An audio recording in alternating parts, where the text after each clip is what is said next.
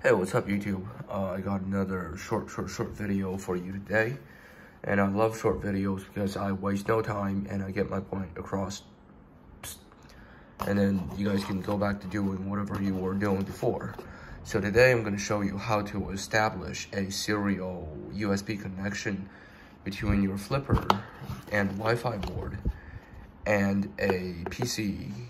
And the reason why you want to do that is you can actually use your Wi-Fi board as a ESP32 Marauder. So today I'm going to show you that. So obviously you're going to need a dev board, you're going to need the flipper, and you want to insert the dev board.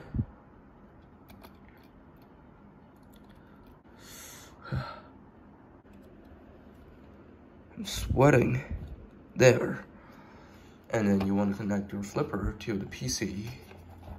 So unfortunately, I'm gonna have to borrow the USB-C wire from the keyboard again. And now you're gonna need a USB serial terminal such as PuTTY.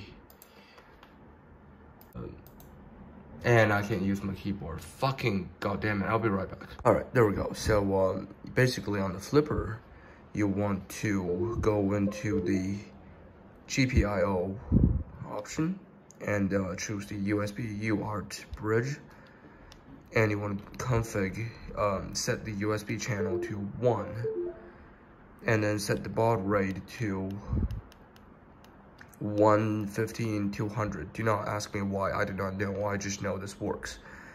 And then on the computer, you're gonna need, as I said, like a terminal like PuTTY. And then you want to set the same speed as the flipper, 115/200. Under the session tab, you want to choose serial connection. And then the serial line name is what is listed under your device manager. OEC2 under the ports, and one of them is the flipper, which is the COM4, and the COM8 is the Wi-Fi dev board. And then you put all the information in here and you click open, and it's gonna pop up the terminal. And now you are ready to use the ESP32 with Marauder on the terminal. It's probably not super practical to do this on a PC since that is not very mobile, and if you already have an access to a PC, you're going to be able to do much more potent stuff than some freaking PCBs sandwiched together.